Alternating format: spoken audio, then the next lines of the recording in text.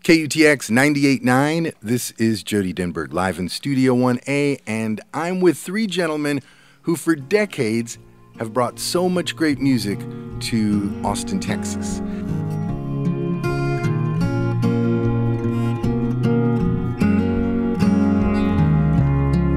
Now she's gone to the big top boys with the greatest of ease. Actually, this whole thing kind of started, way back when. It's a new record. It's an old record.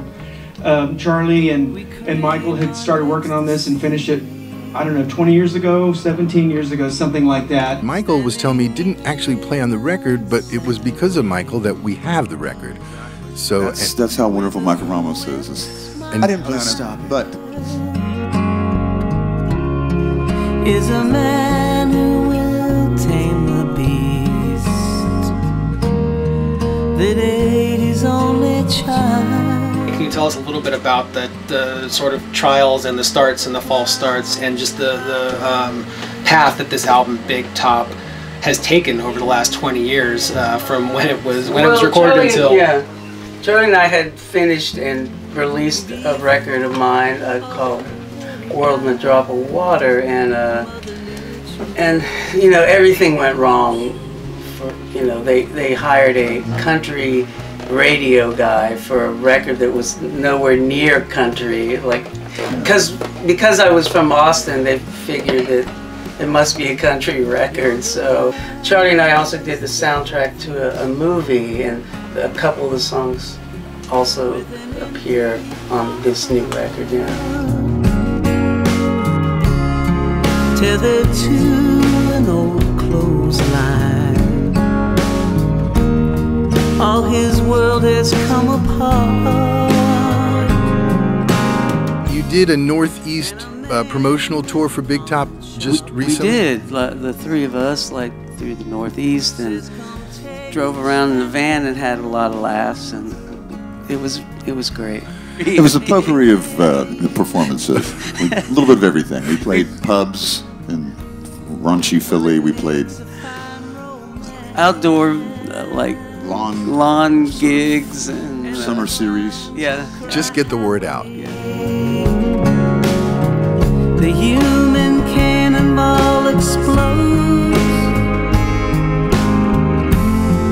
before our very eyes. Mother Nature's traveling show.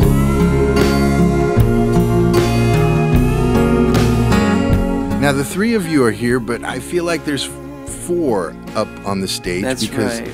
Back where that Fender amp is where our friend bassist George Reiff would usually stand when he would do Studio 1A sessions. Correct, yeah. And he's integral to this story of how this album Big Top was recorded about 15 years ago, but it hasn't come out till now.